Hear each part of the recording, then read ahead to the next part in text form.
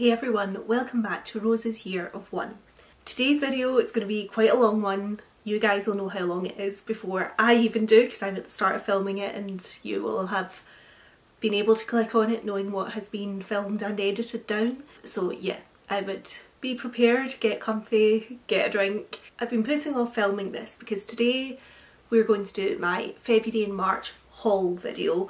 I have my phone because I have a lot of notes. And if you've clicked on this expecting a traditional haul video, then sorry, it is not that. My Year of One is a low-buy project that I'm undertaking this year, and I am allowed to buy one thing a month. Last year I did a complete no-buy year, and this is my way of trying to reintroduce shopping and consuming back into my life, but controlling it through that quantity control and hopefully never letting it get back to what it was beforehand. So my haul video is about what I bought. I will show what those items are for the 2 months, but it's more about the process of buying them, the sort of emotional process of buying them, the sort of emotional turmoil, sounds very dramatic but it is that at times, of going from being somebody who was such a, impulsive shopper, who was overly consuming from a bad place, from a place of unhappiness, trying to fulfill myself with buying stuff, to then going on to a no-buy, not buying anything for a year, and now trying to reintroduce that without it becoming the dangerous sort of addictive habit that it was beforehand, where it was my source of dopamine that I kept going back for. My neighbour is doing some work, and I don't know if you're going to be able to hear that or not. Sometimes it sounds really loud to me but the camera doesn't pick it up, so I'm just gonna get through this because it's Saturday and this video needs to go up tomorrow because I work full time as well as doing YouTube, so it is what it is, and I missed last week so I don't want to miss tomorrow. So this is my window to film, and if he is drilling in the background then we're just gonna have to get through it. So I've been putting off filming this. This should have gone up, well actually I mean my February haul should have gone up in February, but I've just been having so many sort of thoughts and feelings that I've been putting them off because I thought maybe a little bit of distance between them would let me kind of reflect on it and give you something more worthwhile.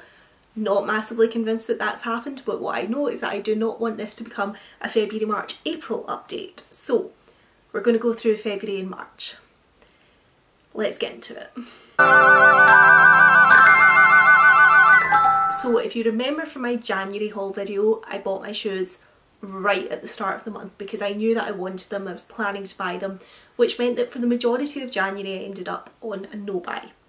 And the no-buy is the continuation of what I did last year. It is where I just don't really engage with shopping or consuming, and I definitely find that easier than trying to engage with it in a controlled way. I don't do moderation particularly well in any aspect of my life. I'm somebody who's very much, if I'm doing something, like I'm doing it 110% or I'm not doing it. I find just not dealing with any of it so much simpler than trying to look at things to buy and trying to decide what to buy, but not just giving in to just that becoming everything that I see that I like, just saying, well, that's what I should buy and buying it. January had, for the most part, really after buying the shoes, been a no-buy month, which is quite a sort of safe place for me to be.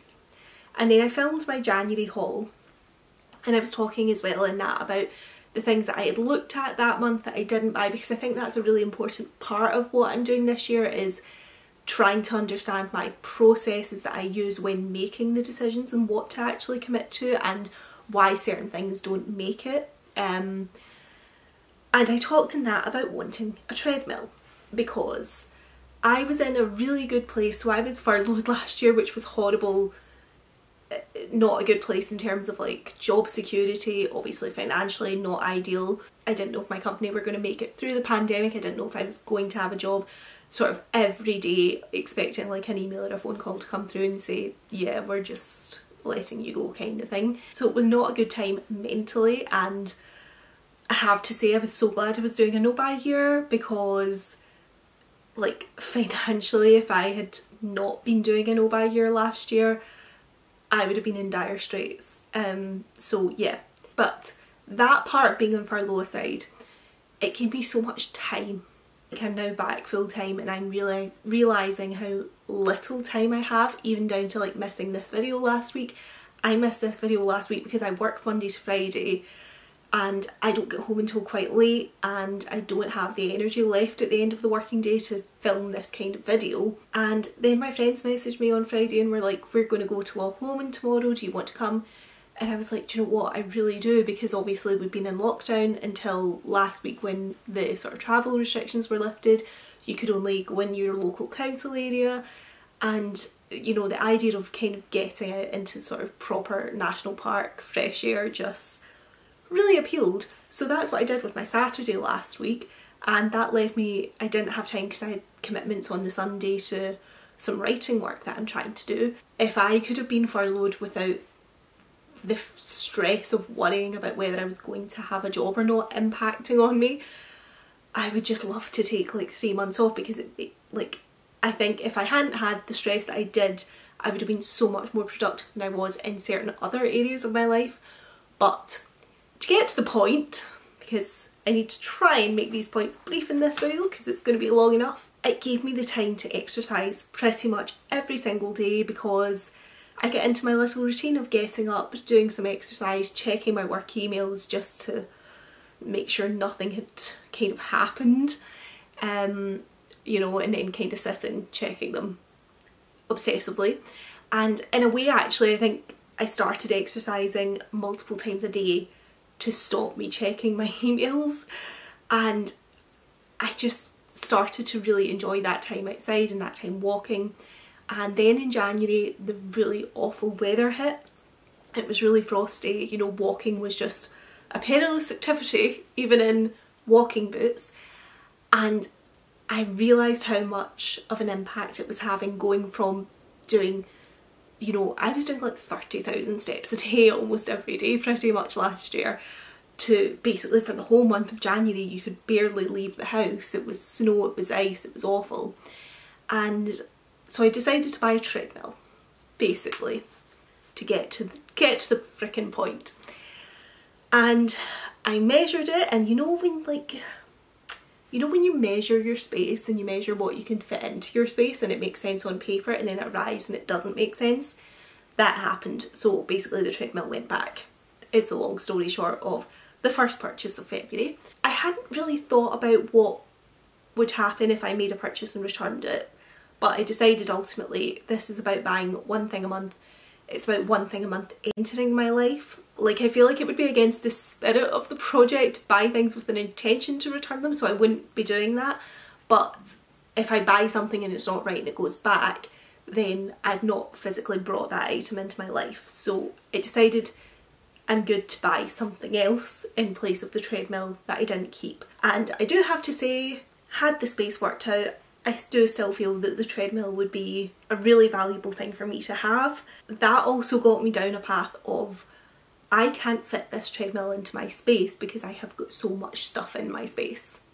Like, and it's always that point where when something's new and shiny and you've just got it, you like it more than you like everything else that you already own. Like, we've all been there, we all know what that feeling is. Like, that is essentially what got me down the rabbit hole of over consuming in the first place, is that as soon as you've owned something for a while, the shine comes off it, particularly if it's been an impulse purchase, which most of mine were pre-no buy. So, do you know that way I was trying to make this treadmill work, could not make it work. And I was just like, I just want to bin everything in this room that would, you know, whatever the amount of stuff I need to bin to fit this treadmill in, I'm just going to do it.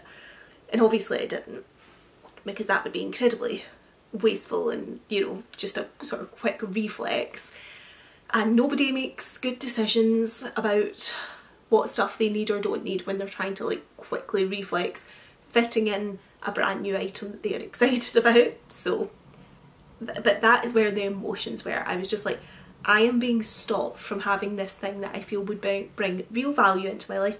And we're now at the end of March and I'm still here to say I still think, not so much now because I can get back out because the weather has cleared up, but January and February were a write-off in terms of being able to get out, because February was miserable as well. And I'm only just getting back into getting out and doing proper, I mean, I do a couch to 5k and then I just walk basically. It's not that I'm out running marathons at all, but I feel so much happier in my body, which is something we're going to talk about later in the video, in terms of getting out, than I did. Like, January and February were horrible months in terms of how I physically felt. Not because, you know, not doing this exercise suddenly meant I was putting on loads of weight, because I haven't put on loads of weight, but I just felt, you know, sluggish and lethargic. And I don't want to make it about weight, but I felt bigger even though, like, I wasn't.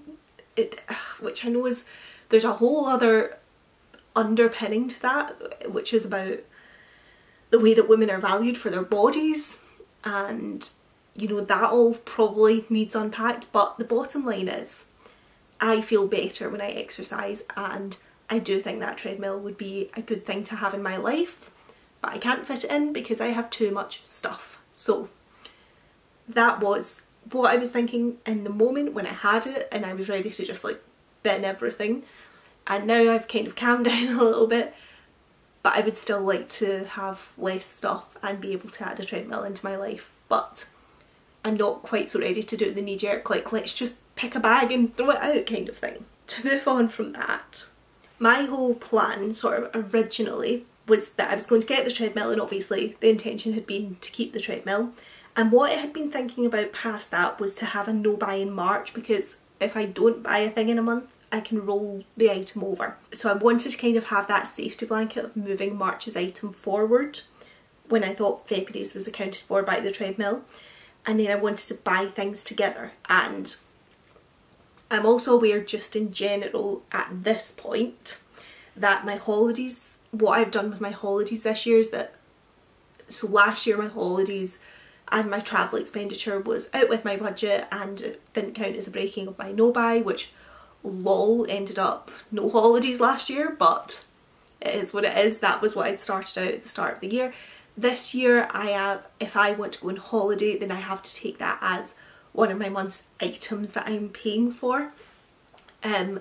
So at this point I thought, I'm going away twice in July, and the balance of one of those holidays needs to be paid in June, and the balance of the second one, which is actually more August than it is July, needs to be paid at the start of July. So I was kind of like, right, I need 2 months there to pay those holidays. Since then, basically, my Dublin holiday has now been moved to December, just in terms of restrictions and not kind of knowing where things are going to be in July. And I'm going to London twice in July, but my gran is paying for the first holiday as my birthday present, so I don't need to actually take that as a month now. But at the time that I was thinking about this, that was where I was. So in a way I was thinking 2 items are spoken for, and I know that I want a dress for my birthday and a pair of shoes to go with it. So I was kind of like, right, that's another 2, so that's 4 items. And in theory at this point I was like, right, so January's been the shoes and February's been a treadmill. So I was like, right, I've got March, April, May, June and July, and I want to have the dress and the shoes for July, and then I want to pay the 2 holidays. So that really was only leaving me 1 month kind of, you know, free. And the other side of it is that the dress was showing as out of stock, but you could order one to be made, but they needed 3 months. So I thought, I'm going to need to order this dress like April, kind of May time, to make sure it's here for July, which may still be the case because it's currently still out of stock, but is now pending a restock. So I don't know when that restock's happening. I need to email them about that because I do still want that dress. But anyway, so what I was kind of thinking was like, right, if I roll March over, then I've got the dress to buy in April/May. The other thing is the dress is really expensive, so it's not just the quantity side of it, it's also making sure I had a little bit more money set back to buy the most expensive dress that I've ever bought in my whole life. We're going to get on to dresses later. And then the other thing that I've written down that I started thinking about at that point as well is, because that only left me one kind of item left over that wasn't the dress and shoes for my birthday or the 2 holidays, I started thinking about the self-portrait dress and the Christian Dior belt that had been on my wish list in January. they have now been pulled off my wish list because I started thinking about them and I now can't even remember what the exact prices are, but say I think the dress was around the 400 mark and the belt was around the 600 mark. I was a bit like, oh well, if I get the dress, like the belt's kind of core as such, like there will always be black Dior belts. Like I particularly had picked one that I liked, but I do think it would probably still be in stock in like July or August when I went on holiday and I could buy it as a holiday purchase. But I was like, oh, if I buy the dress, and then I was kind of thinking, I'm about to drop all this money on this dress from the Vampire's Wife for my birthday, and I'm thinking about that, and that, like, you know that feeling you get when you're about to drop like a lot of money and you're like, oh. I wasn't getting that about buying the self-portrait dress and the Dior belt because I was thinking about them separately, and then I was a bit like, that's over £1,000 near enough together. I think the belt might even be £650. Like it was around the £1,000 mark, and I was like, I'm like, the fact this dress that I want is a 4-figure sum is making me be like, oh, but I'm thinking about buying these two items separately that add up to, admittedly not as much as the dress, but still a 4-figure sum, and that when I start thinking about them together, that starts to make me be like, do I really want to drop that much money on these two? Like, oh, I don't know. And as soon as I started thinking about it like that and having those doubts, I pulled those items off my wish list. And it was just that, considering them together. If I had considered them still separately, it wouldn't have bothered me.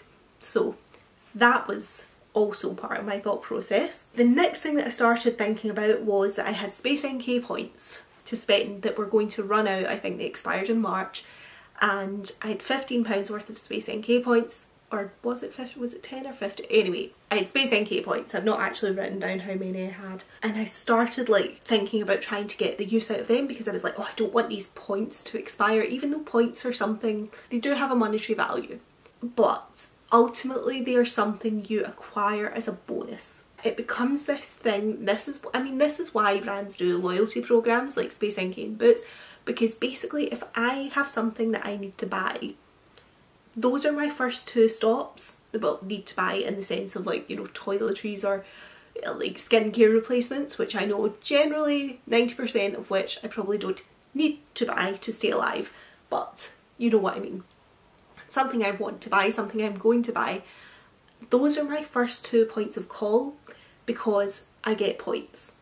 So it definitely is worthwhile for brands to do these loyalty schemes, because I feel like I'm getting something back when I shop with those brands that I'm not getting if I buy it from, like, I have a My John Lewis card but you don't get points, or like, you know, sometimes you get like a free coffee in the cafe or whatever, but you're not really getting those same rewards back, whereas it feels like when you get points that you can spend on something, it feels more like you're being handed free money. But then you've got this free money, and Boots points don't expire thankfully, but Space NK points do, and it becomes this thing that you don't want to lose this free money that you've been handed, because it's actually not free money, it's money that you have got as a result of spending.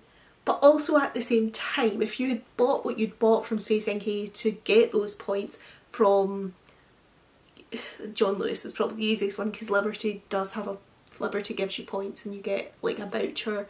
Harrods gives you points that you get a voucher. Say, right, so Selfridges, John Lewis, you wouldn't get those points if you spent that same money with them, so you wouldn't be thinking about spending the points at this point. But these points expiring, it felt like I'd be throwing £15 away, even though like the £15 is a bonus. Do you know what I mean? Like, I don't know if I'm explaining this very well.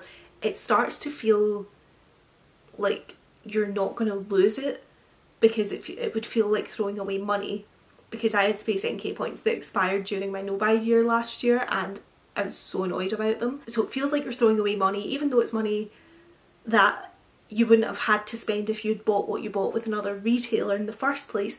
And then also it's £15, like in the grand scheme of Space NK, it's not getting you very much, is it? I started thinking about how I would really like, because at this point I still thought I was going to Dublin, a set of the Patchology illuminating sheet masks, which I really, really do like. I think most sheet masks are much of a muchness, but these ones are particularly good. So I started thinking I would get them and use the £15 towards it, and then I was like, that would need to be my item for the month at this point, because it's not a replacement, it's just I would be buying it to get the points kind of thing.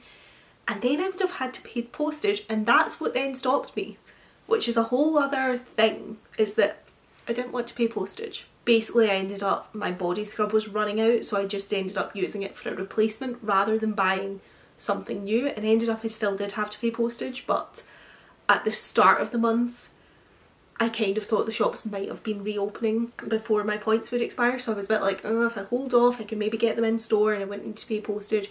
Whereas I think by the time I was buying the body scrub, it was like right before they expired, and I knew that there was no way the shops were reopening before they expired kind of thing. So that was the resolution of that. But that whole thing happened in my head where I thought about buying the sheet masks and then stopped because I didn't want to pay postage.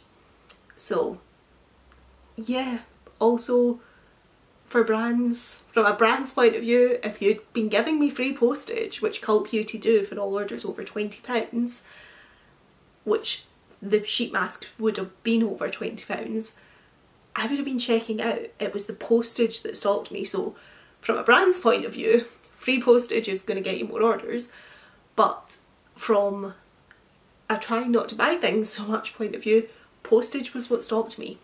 So grateful to the postage, grateful to Space NK for being stingy. Just to clarify, I don't expect small businesses to give free postage, but I feel like if Cult Beauty can do it for orders over £20, Space NK could as well. Anyway, so to circle back slightly to what I was saying about I was maybe going to do a no-buy because I was trying to build up the money to have to spend on the dress, this started a whole other thing where I started thinking about small items. And this is where the fact that I've gone down this quantity route rather than the budget route this year, like, I think it's still the right way for me to have gone about it, because it is more about clutter and stuff that I want to cut down on than it is like, I do want to be better financially and I want to be spending less. And I think next year, I don't know what my plans are next year yet, because obviously I need to see how things are at the end of this year, but I think I want to do something that is more of a cap on my money next year in some way or form. I'm not sure what that is yet, but we'll cross that bridge when we come to it. But I feel like this year the quantity route is still the right one for me. If I had a budget, I think I would slip into this habit of wanting to spend the whole budget, and if I bought a small item I would use the rest of the budget. Whereas this way, if I buy a small item, by small I mean like a small ticket, like a low cost item, whereas this way if I really like, say, a dress that's from Topshop or whatever, which is not a thing anymore but it is on ASOS, but you know what I mean, like a fast fashion dress or something that pre-no buy me would have bought without thinking about. If I decide that I want that fast fashion item enough to purchase it and it's say £40, if I had a £200 budget I'd spend the other £160, whereas this way it makes me really weigh up, do I want that as much as I want the vampire's wife dress that I want for my birthday? The way this is working is that it has to be that level of want for me to commit to something. And it's good in a way because it is making me measure all of these items and all of these purchases that I would have made pre-no buy in a previous mindset without thinking about, because it's putting them all on this even playing field. They're all just one item. That is the good side of it, but I also want to be able to balance that with finding joy in small pleasures and not, like, I feel like sort of problem with how I got into this whole rabbit hole was because I was chasing happiness in items, which I want to change, and I thought I had changed, but I'm now questioning whether I have actually changed that through my no buy year or not. Like, I'm not saying that I'm back to where I was before at all, like I'm definitely not, but putting all these things on this even platform as a quantity purchase item,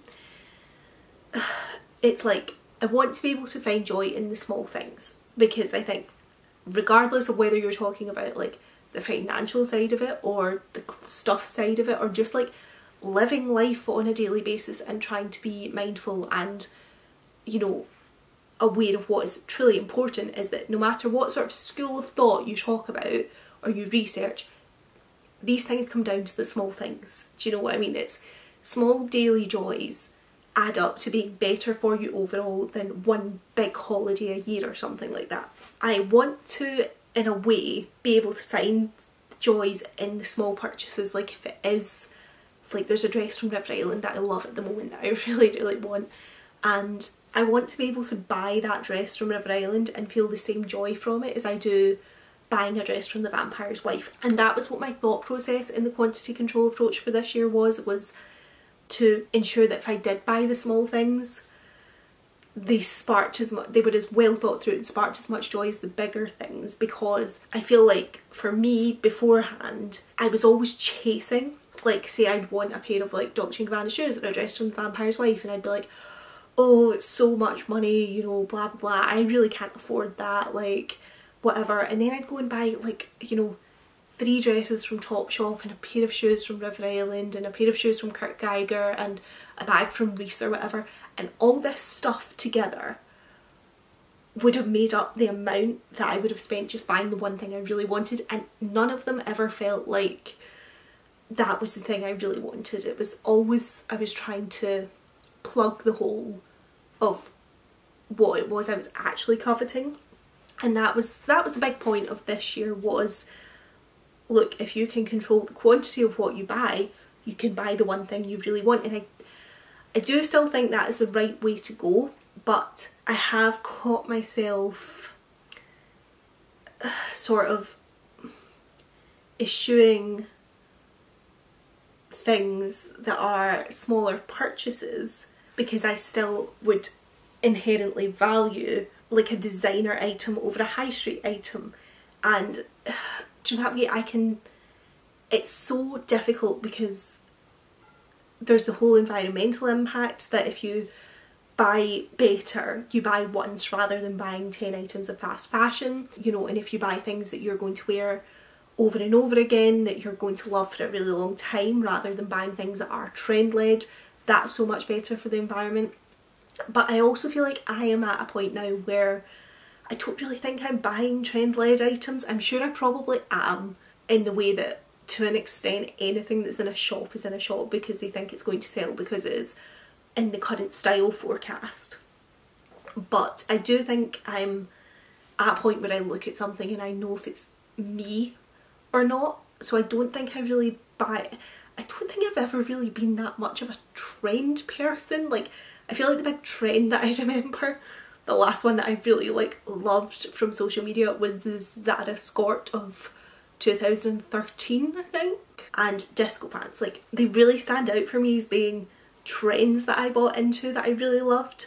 But I feel like for the most part I'm not so much of a trend-led buyer, so I feel like even if I buy fast fashion, I have it in my wardrobe for a really long time because I don't really buy things that I get rid of because they've gone out of style. I tend to, when I'm getting rid of things, it tends to be that I've bought something that I wanted a better version of to start with. And that's kind of what I'm trying to get around, but I'm also trying to get around that without wanting to give too much power to getting the best version of something, because I think that's the hole that I might be in danger of going into this year. It's like trying to find what you really want, to really assess that, and to get the version that you do really want, because I know from experience if you buy 10 imitation versions it never fills the hole. But also to be able to make peace with the version you can afford. Does that make sense? Because like I want this dress from The Vampire's Wife for my birthday, and I do want it, and I'm, you know, I've wanted it for ages, and it's a big birthday and I've decided I'm having it. But I also can't afford to buy dresses at that price point every week.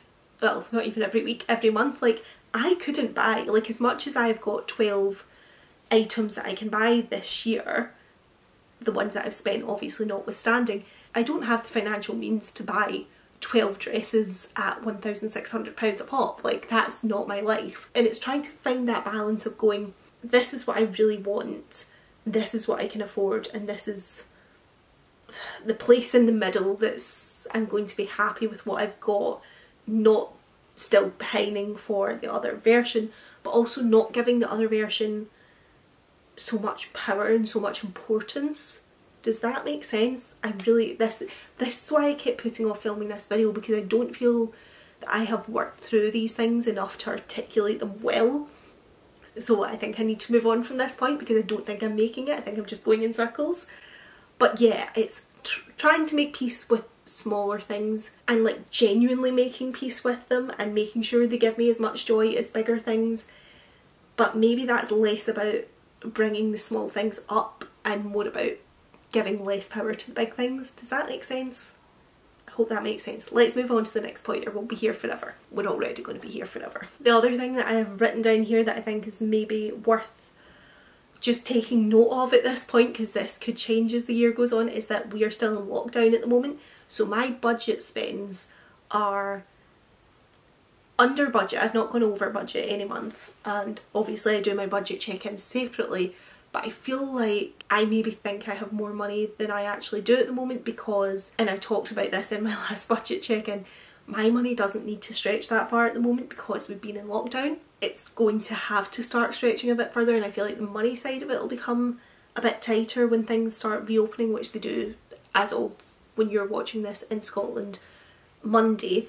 Obviously I can't speak for where else, you know, check your own government guidelines. And I think like maybe as well the reality of that hasn't quite hit in yet this year, because as much as yes I have my budget and then I have my unbudgeted item that I can buy, in the grand scheme of things I also have the overall budget of my salary and how much I'm trying to save every month, because I do want to buy a house. But yeah, it's all a thing.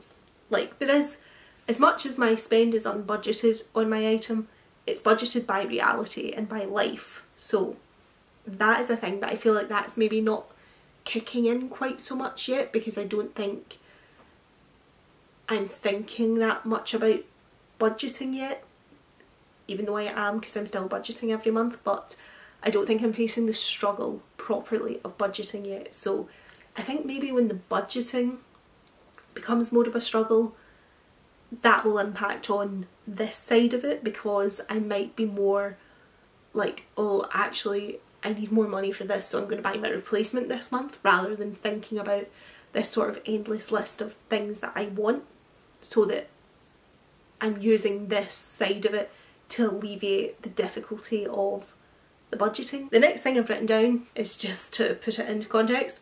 I was also listening to The Picture of Dorian Gray at this point, and there's an awful lot of quotes in that were making me really uncomfortable about how Dorian Gray, so if you don't know, the story is that Dorian Gray, like this portrait starts to, he essentially like makes a deal with the devil without realising that he's done it. He doesn't do it intentionally as such, which I think is actually in a way the scariest thing, because I think what he says to kind of start this whole process off is something so many of us would say, maybe not say aloud, but that we would think, rather than like consciously sitting down, like, you know, one of those scenes from like one of those horror films where you call the devil and, you know, whatever happens.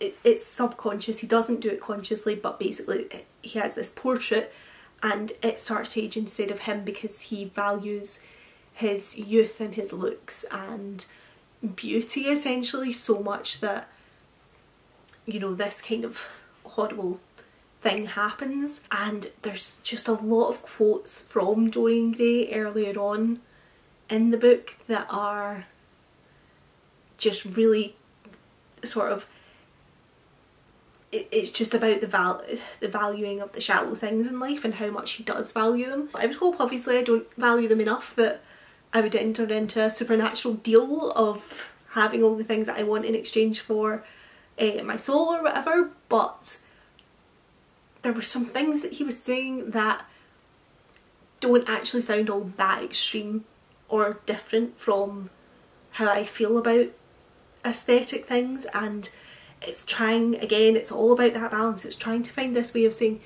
do you know what, it's okay to an extent to value things and to value aesthetics and to want things to look a certain way and to be nice, but it's not letting it take over. It's not having a cursed portrait in the attic. That was what really kind of struck me at the book as I was listening to it, is just kind of how easily the whole start of it actually happens, because it doesn't sound like he says anything in the grand scheme of life all that dramatic. It's just that he's like, oh, I really want to be young and whatever forever and blah blah blah, and everybody's kind of said that at some point. Do you know what I mean? Like, maybe not so much about the youth, but you want your perception of beauty to stay. Does that make sense? But yeah, it was making me quite uncomfortable basically. So then I've written, we've covered that, I'm quite all or nothing. And then I've written that I want a healthier relationship with shopping where I buy better and consider things more, which is what the Year of One is based on, is making those considerations really consciously before committing to purchases. But in the long run, I want to get to a point where I can become relaxed around it and do it intuitively. But I feel like it's almost like what I've likened it to here is like a binge eater needing a structured eating plan to teach them how and what to eat in a facility that then works towards intuitive eating.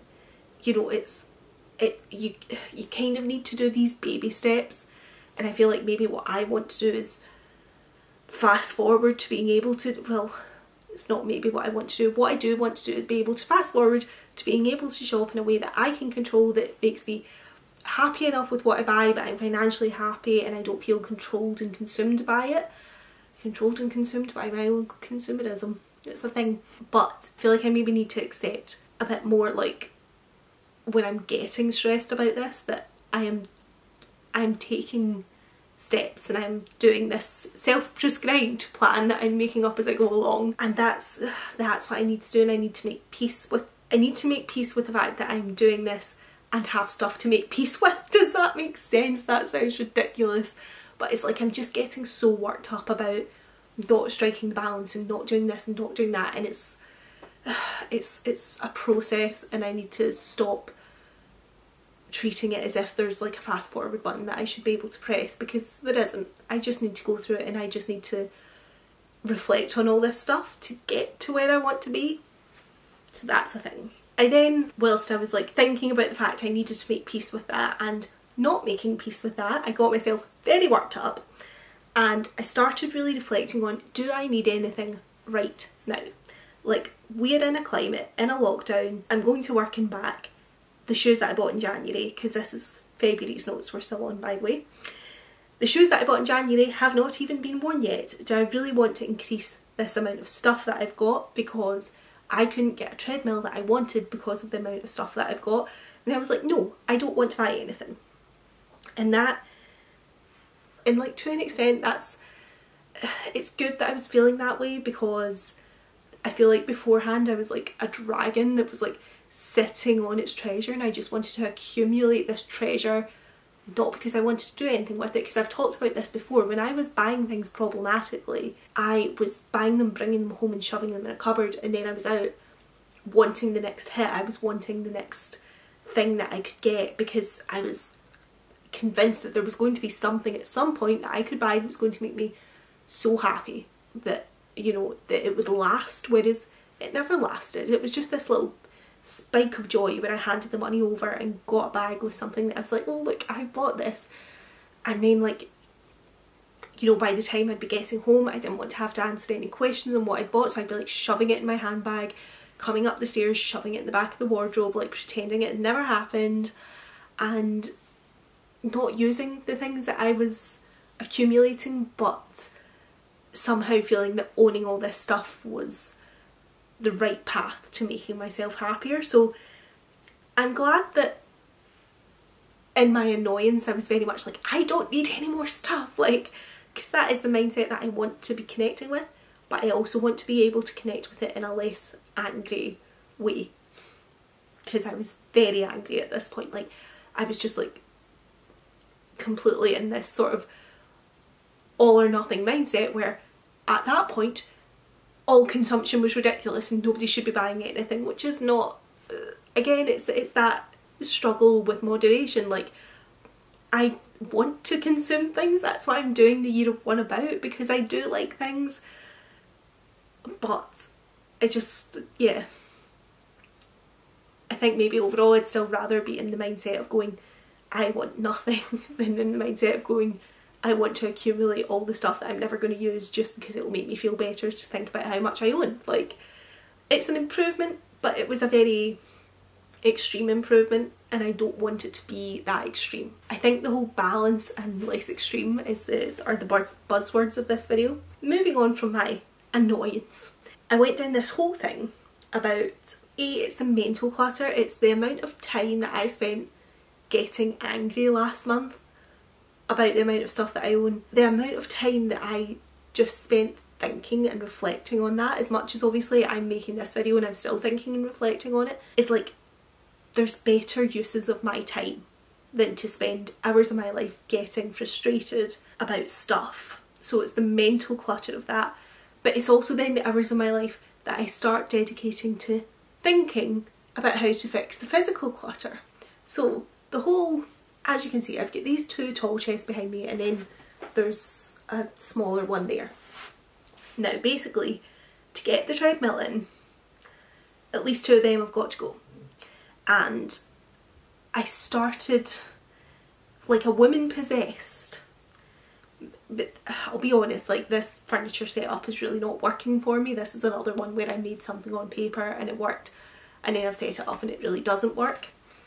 But basically I started measuring the space that's there and thinking about how to get something that could go the other way against like the wall that's over there rather than against the back wall, because there's not really a lot of space in front of it to get into it, blah blah blah. So I was then like trying to find something that would be the maximum width that it could be to fit into the space that's side on against that wall, that would maybe take like 1.5 chests of drawers worth of stuff, and then that would let me get rid of like, and then if I could get rid of a certain amount of stuff, then, you know, and then basically I only needed to get rid of like half a chest worth of stuff and the small stuff, and that way I could get this new bit of furniture in that would store my stuff, and then I could get the treadmill in. And it's just the amount of time I spent thinking about that, planning it, looking up furniture online, and then it sort of hit me that I am sitting thinking about buying this temporary IKEA unit because it fits space-wise what I want it to, when I don't even like it that much. I want to move out, and I certainly don't want to be humping this piece of like cheap IKEA furniture that I would have bought because it fitted my needs in this sort of really like worked up emotional state reaction to wanting to fit something else in. And then I was like, I'm so stressed about the amount of stuff that I own that I am thinking about buying something to store it better rather than actually just thinking have less stuff. Like, never mind clearing out a certain amount, then I could get a different drawer and then I can put it here and then this could fit in. Just concentrate on getting rid of the stuff, and the space will start to work around the amount of stuff that I own, rather than me trying to figure out storage solutions to make it appear like I have less stuff. Does that make sense? So that was a whole scenario. And anyway, so then I sort of had that whole chat with myself, and I thought I need to sort of reconnect with what it is I'm actually trying to do here. So I went on to Netflix and I watched The Minimalists' Less Is Now first of all, which was just, it was the minimalists sort of talking about their approach and just what it's about and minimalism, etc.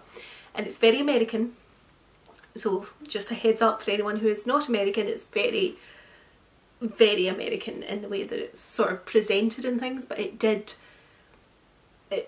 helped me sort of refocus on my bigger picture goals.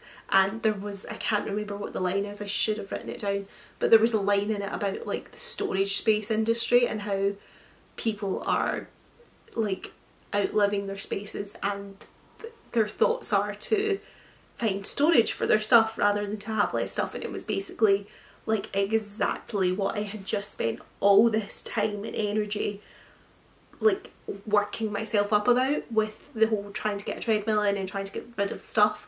Like, it was like a sign. It was just one of those creepy right thing at the right time kind of moments. Maybe what I need to do is start watching that on like a monthly basis, just to reconnect with it so that it keeps it in the forefront of my mind that this is what I am aiming towards, rather than like getting worked up about it. Just to take that step back and reconnect with the sort of core. I'm not necessarily saying I want to become a minimalist, because I definitely I want slightly excessive amounts of stuff. Like, I'm definitely a stuff person, but I just want, and this is, again, this is all toned into this balance, is that approach to minimalism that's like, you own nothing in your life that is neither functional nor beautiful, like, which opens up that sort of grey area where you can have stuff that serves no function just because it brings you joy, because it's beautiful, and that's fine, but it's just making sure it brings you enough joy that it's worth having in your life, and not just like, oh well, yeah, that makes me vaguely happy so I'll keep it. Like, do you know what I mean? But it's also, again, you don't necessarily need, it's that way, that it's that balance of wanting the best version of what you want so that you can just have that one and it'll be perfect, but not getting so worked up about stuff either. There's very contradictory ideas, I think, but there has to be a balance somewhere, and that is what we are in search of on this channel. I watched that and then sort of was like, I need less stuff. I am so at peace with this idea. I have reconnected with this idea. Like, I am not getting worked up about what I want. And then in this sort of very zen mind frame, I made my purchase for the month of February, which was this Katie Jane Hughes Spectrum brush set, which was, I think, £160. And I kind of made it in this sort of, I've never been high, I've never done drugs, but I feel like that's almost what I was on in this sort of minimalism thing, because I bought this and I was a bit like, oh, like this fits the aesthetic. So it's green, which the aesthetic is very up my street. But I was a bit like, oh, like, and then all my brushes would just match and I can just get rid of all my other brushes, and it, you know, my vanity's going to look so much more streamlined and so much more but it was a purchase that was very much buying into the aesthetic of minimalism, where I thought, I will have these brushes and they will all match and it will look lovely on my dressing table and I can get rid of all the other brushes that I own. And long story short, lads, still using all the other brushes, because I'm still, it sounds really silly if you're not into makeup, but I'm still kind of learning how to use these brushes. Like, they deposit a lot less pigment than I'm used to. Like, it's taking me a lot longer to do my makeup with these than it does with the other brushes that I'm already aware of how much pigment they deposit and how to kind of work them with different things. So we're having a process with this, and I'm not quite ready to say that I regret purchasing them, but like, they've certainly not been this sort of magical purchase that I had totally, in this sort of weird hazy state, decided they would be, where I would get rid of every other brush that I owned because I had these. And I think that's a little bit of, again, like, things happen for a reason, and maybe that happened to show me that whilst I am kind of saying that one of my problems in the past has been that I have bought, you know, 10 imitation versions of something, trying to fill the want for the sort of better version that I couldn't afford or couldn't justify, and then spending the same amount of money chasing them with lesser versions. There's also maybe part of me that works up this perfect version, which these were going to be perfect and they're not. And that's maybe not a shortcoming, because maybe I had worked these brushes up to be perfect more than they would ever advertise that they were going to be perfect. And yeah, I probably didn't research them enough, and I feel like now that I'm looking at Katie's style, her makeup style is very different to mine in a lot of ways, in the ways that she applies products and stuff. So actually maybe brushes that she designed were never going to fit my aesthetic in the way that I like to apply products. And you know, so it's kind of one of those ones where I want to be researching my stuff more, because I think maybe with a bit more research I might have not bought these so much. I don't know if that's true or not, and I can't know, that's the problem. Like, but yeah, I definitely sort of thought these were going to be these magical top end brushes, and I was going to get rid of all my other ones that are all, you know, some have Real Techniques handles and some have MAC handles and some have Zoeva handles, and like, just part of me loved the idea that all my brushes were all going to be these green handles and they were just going to be in this like green container, and I would have one container in my dressing table and it was going to tick this sort of minimalist aesthetic box that actually the brushes that I have already suit my purposes, and I'd have maybe been better buying a couple of backups of certain brushes that I use all the time rather than buying these in some misguided attempt to replace them all. So that's where we are with my February purchase, and as I say, I'm not necessarily regretting buying them. I think I just need more time with the brushes and more time to get used to them. But in terms of how I feel at this very moment, if I could go back in time, I would stop myself buying them. So maybe I do regret buying. It's not like I regret buying them, like I look at them and I think, oh god, like I hate that I own you. I don't. I'm using them, like they are functioning, they are playing a role. But yeah, I think if I had a time machine and I could undo a purchase, I probably would undo the brushes, because in terms of like, I've not been wearing a lot of makeup recently, and just because I really have only been going to work and that's pretty much been it. But yeah, just because those ones take more time, like for quickness and simplicity, I'm using the same brushes I always used, unless it's like a Saturday or Sunday and I've got the time to do my makeup, which yeah, like sometimes I do want to sit down and take the time to do my makeup, but even then it's more about the makeup that I want to take my time with, and I want the brushes that I know exactly how to use. Does that make sense? I don't think I'm a trick. I don't hate that I've bought them, but I would unbuy them if I could. To then move on to March, finally getting to March. I don't have as much written down about March, but I do think there's a whole sort of gender politics thing that gets sparked off in March for me. So my March purchase, again, we had a buy and a return to start with, and I bought the Vampire's Wife t-shirt that was the little black cat with the cigarette, which I thought was a really, really cute design. I loved it so much. And then it arrived and I put it on and I just didn't love it on me. It was a kind of unisex cut t-shirt. I am a curvy person, I need things that come in at my waist, and or I just like, if I get things that go from my chest straight down, I just look like a big oblong. Like, it didn't suit me at all. In a way, it was one of those ones, like sometimes if I get like a cheaper t-shirt that's made from like thinner, stretchier material, it clings to my body a bit more and actually looks better, whereas in a way this was a better quality t-shirt, so it was thicker cotton, but then it was more rigid and even more boxy because of it. So it just didn't flatter me and I sent it back.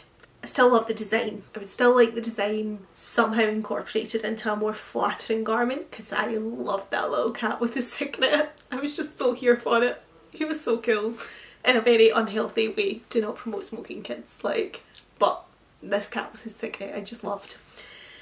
And I still love the design, but yeah, the t-shirt on me was just not the one. This set off a whole thing for me where I was thinking about minimalism and the aesthetics of minimalism, which I'd obviously bought into with the Katie Jane Hughes brushes. And the whole t-shirt and jeans. I feel like so many minimalists and capsule wardrobe people are like, a really good white t-shirt like is a wardrobe basic and you should really invest into that and it'll go with everything and you'll wear it all the time. And I was a bit like,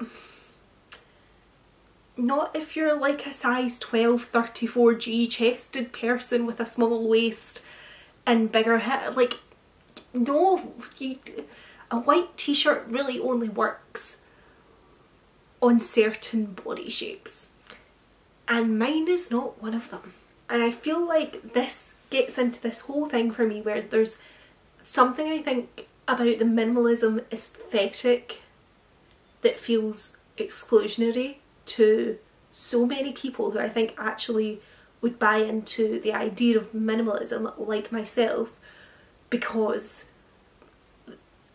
in terms of like the home aesthetic of minimalism, like all that, you know, super white, like white counters, etc. Like, not, there's an irony to me saying this in a white bedroom, but not up my street at all. You know, that's not the kind of home that I want to own or to create or to live in. And the minimalist capsule wardrobe aesthetic is all these neutral tones and good quality basics and white t-shirts and blah blah blah, and I'm just not thrilled by it at all. And I think, as well as not being thrilled by it at a taste level, an awful lot of these things are for very, very skinny people. And I'm sorry, I know to an extent anybody can wear what they want. Like, anybody can have any garment put on it and the body is wearing the garment. And if you are somebody who is like, you know, whatever size you are and you feel brilliant in a white t-shirt, like, good for you. But I don't personally, it's not my style, it doesn't suit me, it doesn't flatter me. But I feel like, to feel like you're a member of the minimalist club, you need to have a good quality white t-shirt. Do you know what I mean? This got me down this whole sort of rabbit hole, and I'm probably not going to articulate a lot of this very well, but I feel like this was a whole rabbit hole that I think needs looked into further in the wider scheme of this. Is that size wise, I feel like it's so much easier to own less stuff if you have a body that you're at a very comfortable size and your body stays at that size. Whereas if you're somebody whose weight fluctuates, as like I am somebody whose weight fluctuates and whose size therefore fluctuates, you almost need to have a wardrobe with like 3 sizes in it, because it sometimes feels like that fluctuation can happen over the space of 2 weeks where you can have lost or gained a dress size. And particularly, like, I mean, I get definitely bloated around my period, but like, I've got a friend that will put on half a stone to 10 pounds on the week of her period and lose it the next week. You know, she goes up a dress size on her period, and I can't remember exactly. She does have, I think it might be polycystic ovaries. You know, she has a condition that does mean her periods are really, really painful on her and cause a lot of stress on her body that goes beyond the sort of stress that normal women go through in their periods. But even like, I had my period last week and I was wearing jeans that I would wear today and feel are a bit baggy and getting a little bit big for me, and my stomach was like pressed against them and I was so uncomfortable. And how can you have a minimalist closet with 33 items if you need those items to stretch across like 3 sizes, which a lot of women do? And do you know what I mean? I find that I don't feel like that is taken into account enough when we sell people the idea of minimalism and capsule wardrobes. There's not really that space for people whose bodies fluctuate, and I feel like it feels like an exclusionary space to those people because of that. So that is a whole thing. But also, I think there's a whole other sort of sexist side of it. Not that minimalism is in and of itself sexist, but I think it's a lot easier for men, and I think there's a lot more high profile men doing minimalism, because I think women are programmed from such an early age in a way that men are not, that how they appear matters so much more than it does for men. And you know, because we've all seen these horrible studies where, like, you know, people will be showing a picture of a woman with and without makeup, and you know, they will think the woman who is with makeup is smarter, they'd be more likely to offer her a better salary, they'd offer her a better paid job. You know, the attributes that they give to her face because she's wearing makeup or because she's smiling, whereas she's not in the other picture, are all so much more positive. Whereas the reaction to a woman, you know, not smiling or not wearing makeup will be like, oh, like, you know, she looks moody, like, I'd offer her like less money, you know. And this isn't women overreacting, this is literally like, it comes down to a woman who presents herself in a certain way will be offered a higher salary than a woman who doesn't present herself in that way. And of course that is applicable to men too, of course it is. Like, as a society we do value looks too much, so of course it's applicable to men, but I think those differences are more stark with men. It's, you know, and again, weight comes into it, where we know as a society that we look at overweight people and, you know, we start saying that they are lazy. Sarah Manning, who is an author who's lost a tremendous amount of weight, she's talked about this, where she went for an eye test when she was at one of her sort of biggest times, I believe, and the optician presumed that she would be getting a free eye test because they presumed she was on some kind of income support because she was bigger. Like, that's not made up, that's not somebody being paranoid about what people are assuming about them. That is literally somebody made and voiced that opinion, and she had to say, no, I'm paying for my eye test, like I'm not on income support, because this person had made this assumption because of her size.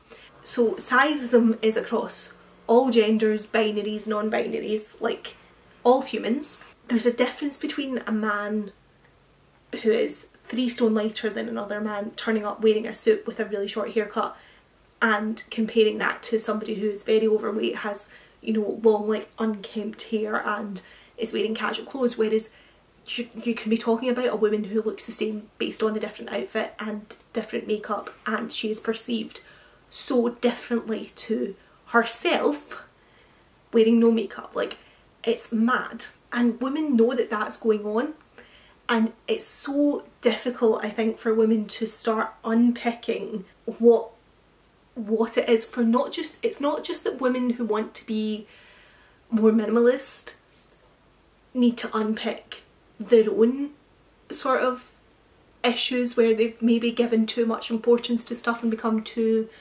materialistic and too driven by, you know, consumption, and too, like, you know, doing what I was doing, where I was a bit like, if I have this very expensive handbag, everyone that's looking at me is going to know, like, oh, she's got a Chanel handbag, like, she's a success. It's not just unpicking what you've attributed to the signifiers that you've decided to spend too much money, you know, your false gods as such.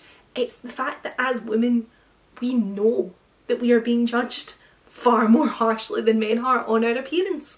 And it's, you know, it's trying to unpick not just yourself, but everybody else's perception too. And I know that indefinitely we think people care far more than they do, but it's a lot easier to sort of say that in isolation than it is to apply that to society as a whole in the way that women are judged. And women are judged on their appearance, and I don't think it is remotely a coincidence that an awful lot of the time when you are dealing with women who are trying to have less stuff and get into the sort of minimalism headspace, it often starts with their wardrobe, because that is where most women have this overflowing amount of stuff, whereas men are maybe more likely, from what I have seen, from what I've consumed.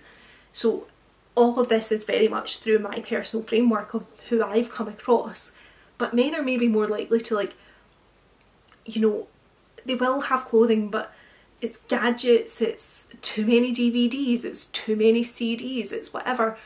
Women quite often, like, other areas of their life can be in control, but their wardrobes are stressing them out because they're overflowing with stuff.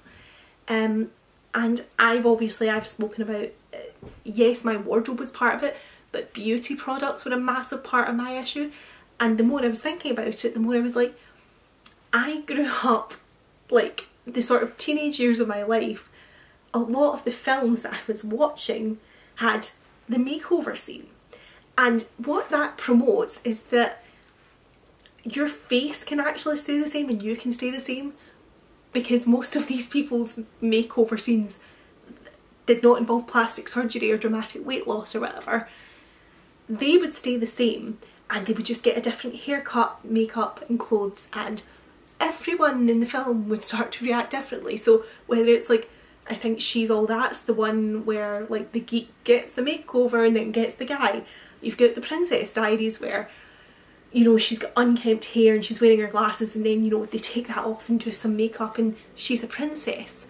And The Devil Wears Prada is another Anne Hathaway classic where, you know, she's doesn't fit in at runway and she's not being admired and she's not feeling, and that one in a way is slightly different because it's less about slightly less about other people's perceptions of her, although it is definitely still about that, but maybe to a lesser extent, is that the clothes then help her feel more part of her job, but she also shouldn't have to, just because Meryl Streep's character's a bitch. Do you know what I mean? Like, there's so many sort of makeovers, like Mean Girls, you know, Lindsay Lohan comes in and she's got her flannel, what's it, like flannel shirt and her jeans, and then, you know, she becomes one of the plastics and she starts dressing differently, and that's her ticket from being a normal person going through school to being in this like top tier social group, as was sort of seen at the time.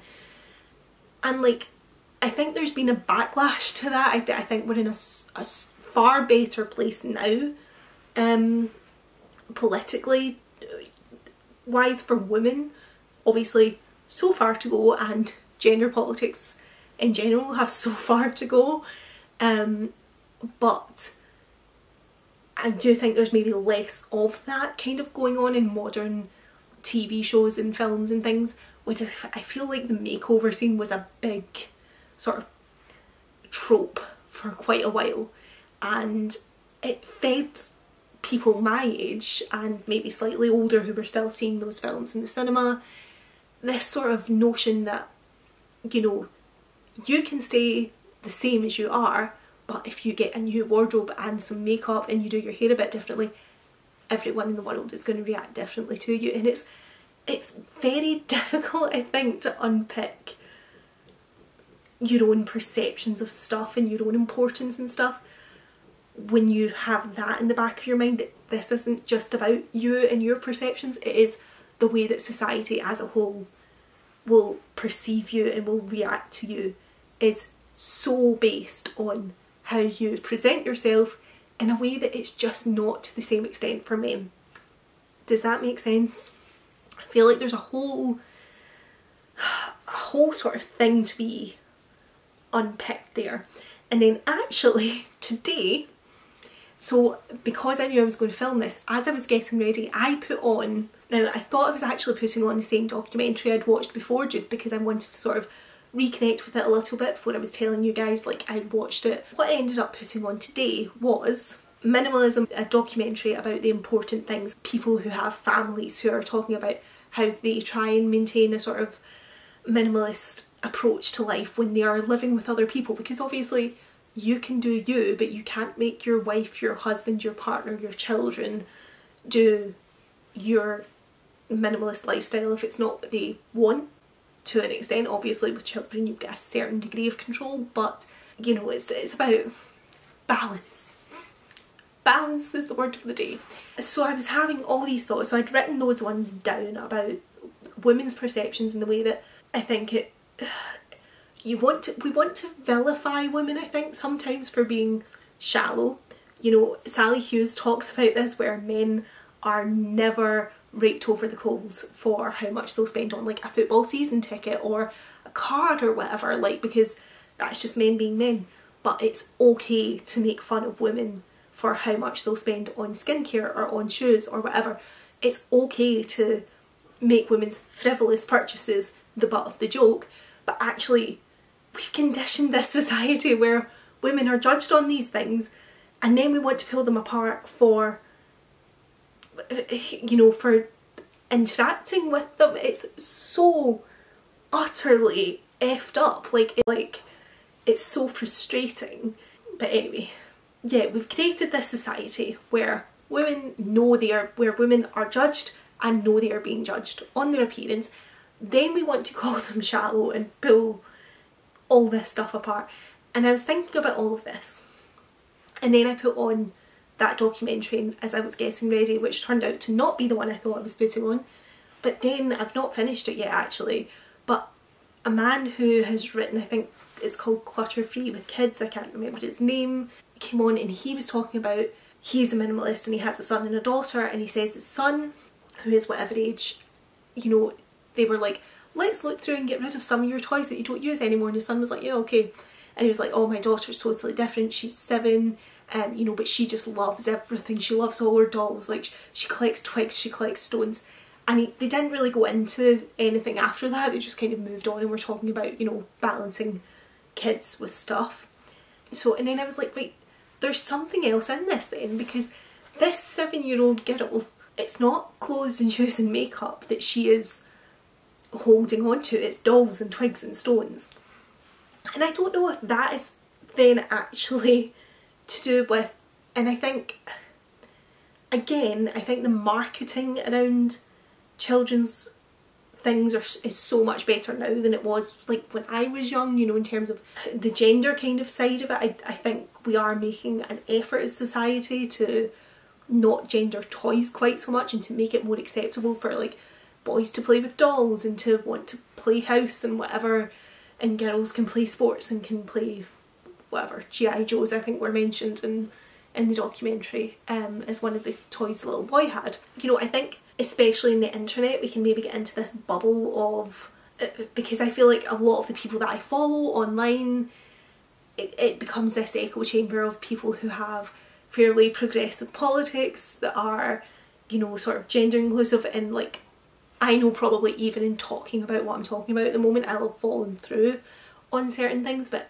like I'll edit them back and then be like, oh, I should have phrased this way, and I'll learn from it, and I'm interested in learning from it and in being progressive. And like, you know, if I had a child at the moment, which is definitely not happening, you know, but I know if I had a child I would want to bring them up in a way that was like celebratory of their instincts and who they are and what they wanted to play with, they would get to play with, and I wouldn't be like, oh, you can't play with this because you're a boy and a girl or whatever. Like, I know that, and I know that a lot of the people that I interact with online would also be like that, but in the wider world these things are still not necessarily in practice up and down the country, or we wouldn't still be having the fights that we're having. So the point is, even though I think the marketing might have changed for the better, whether the practice has changed or not is totally up for debate.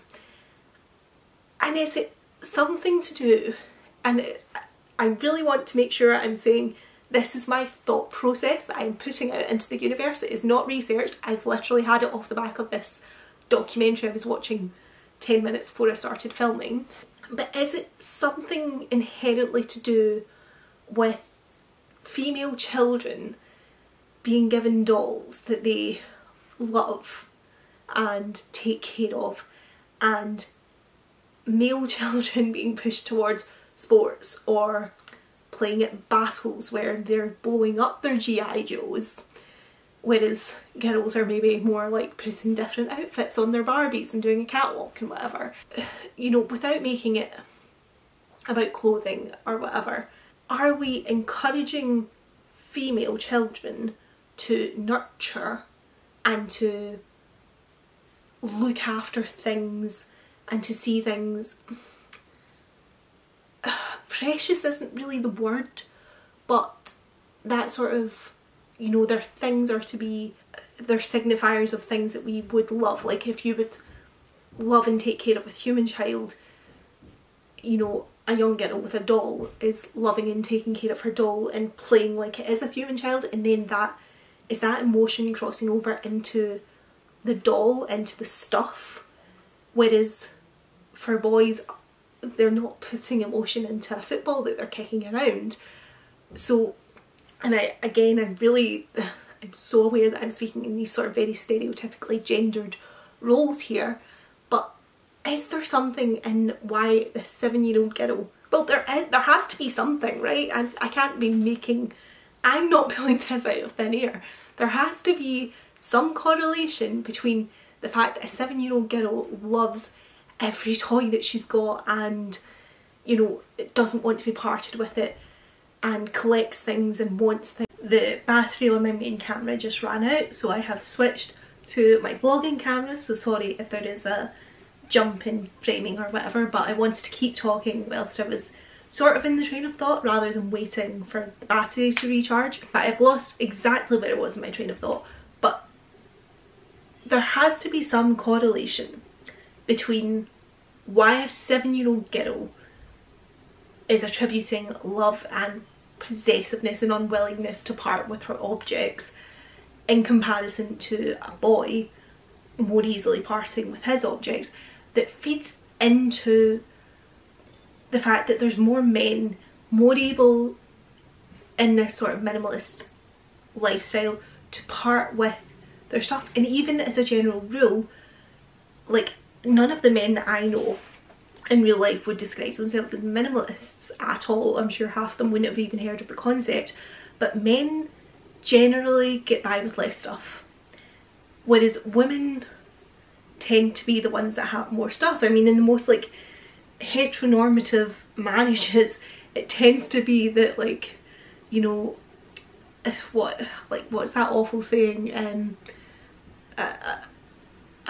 successful man is one who makes more than his wife can spend, and a successful woman is one who finds such a man. Like, you know, it's awful and it's horrible, but these stereotypes exist for a reason, and there is a reason around women like buying stuff, and that's the thing.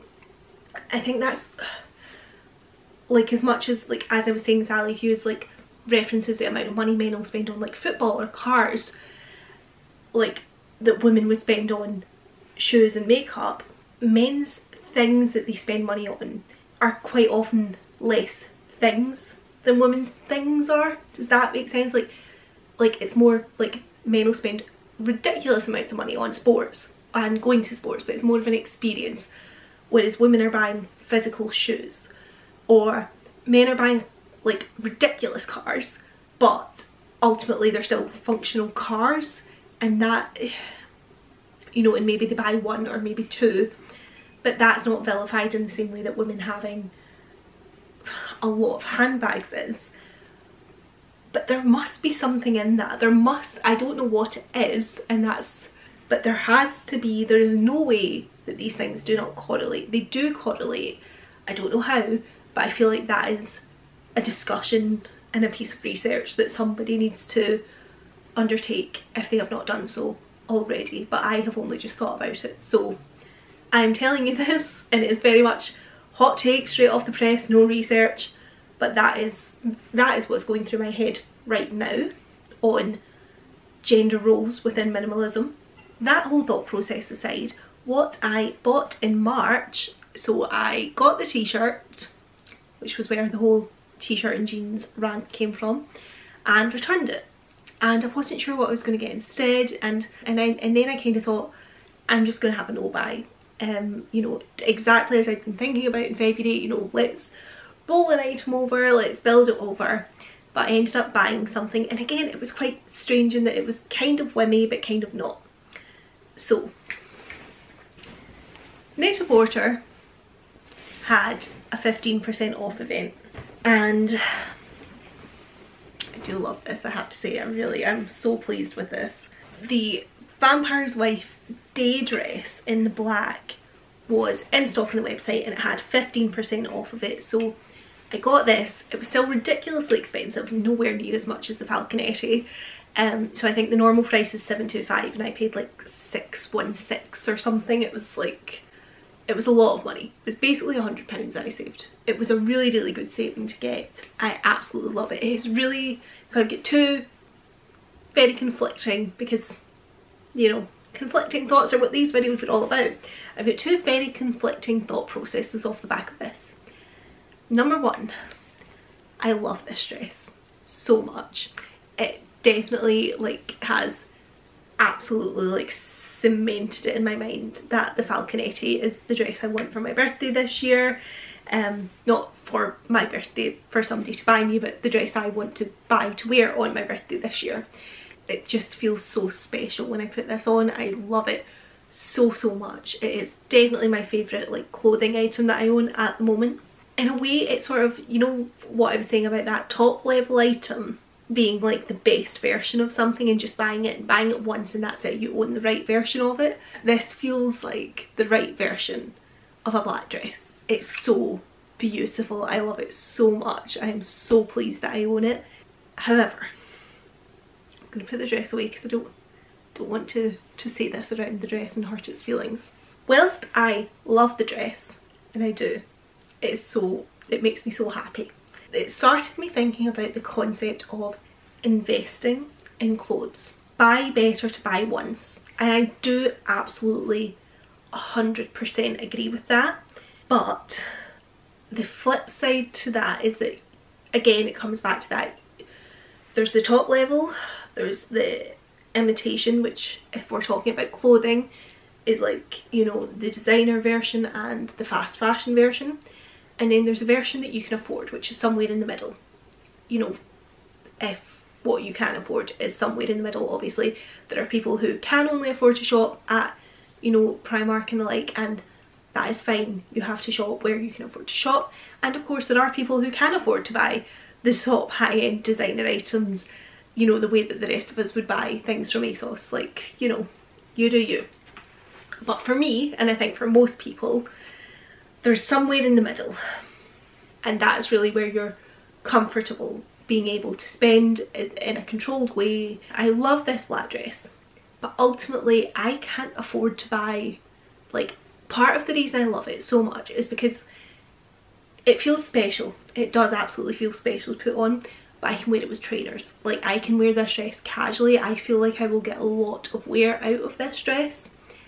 However, if you invest in clothing, you're going to wear it out.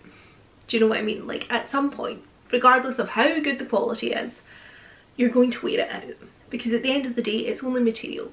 And no matter how good quality the material is, you're going to wear a hole in it. And yes, you can mend things and whatever, but like, all clothing has a lifespan.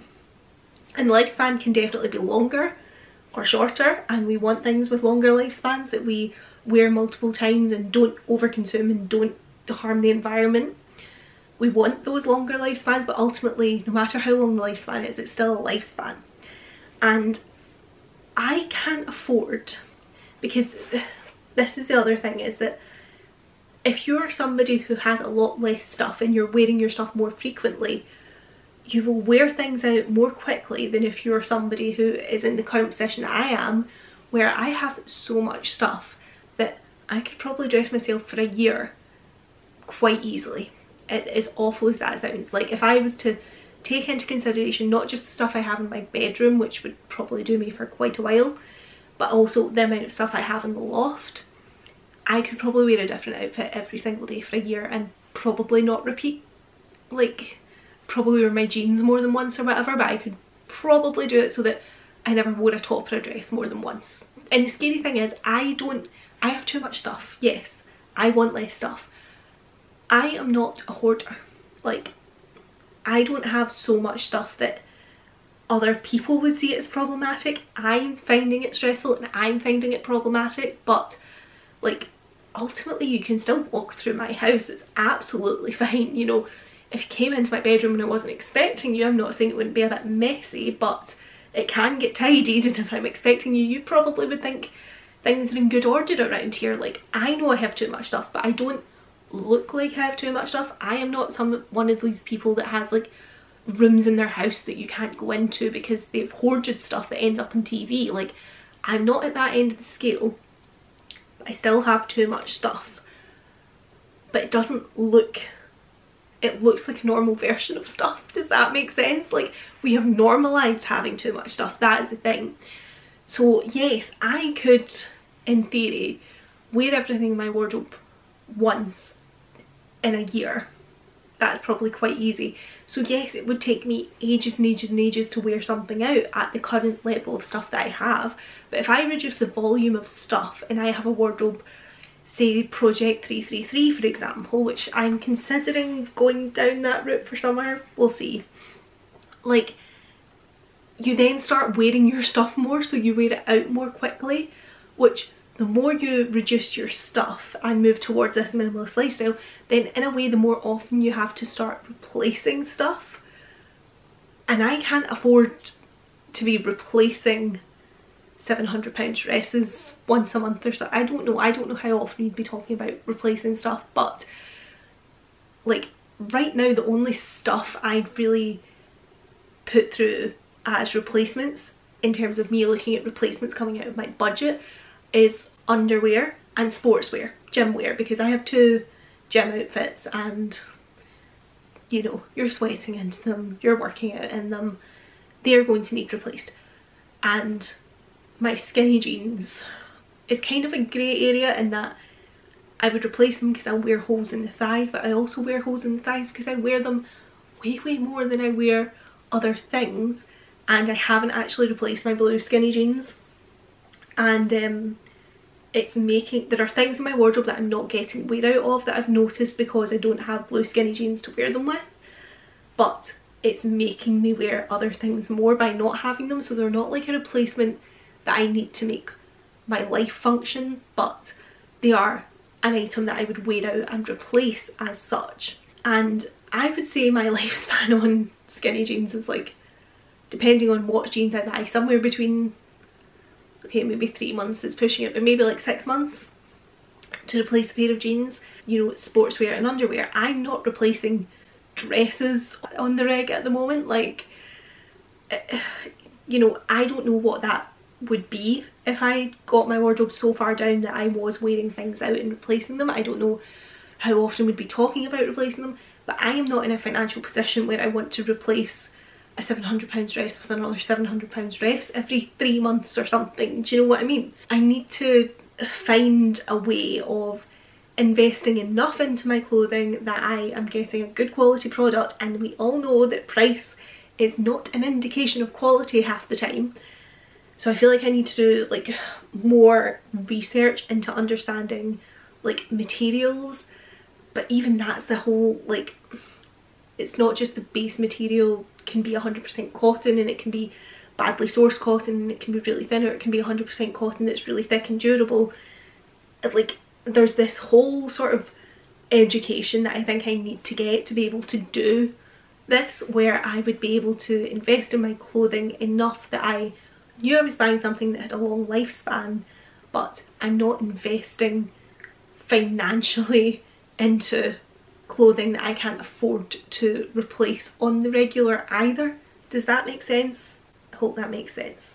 But yes, I think finally those are all my February and March thoughts and feelings. I'm not going to go through my wish lists and whatever. Basically everything that was on it in January is still on my wish list, despite the fact that neither of the items I bought in February or March were wish list items. I can't remember if I mentioned the Vampire's Wife day dress in my January video or not. I know I talked about the Falconetti, but yeah, the day dress has been on my radar for quite a while, but I don't know if I ever made it an official wish list item or not. So it was kind of on my wish list, but maybe not on my official wish list. But yeah, pretty much everything that was on it, still on it, other than the self-portrait dress and the Dior belt that I talked about coming off the wish list. Nothing else has kind of dropped off of it. Like, I had a brief look through before I started filming and I still kind of want everything.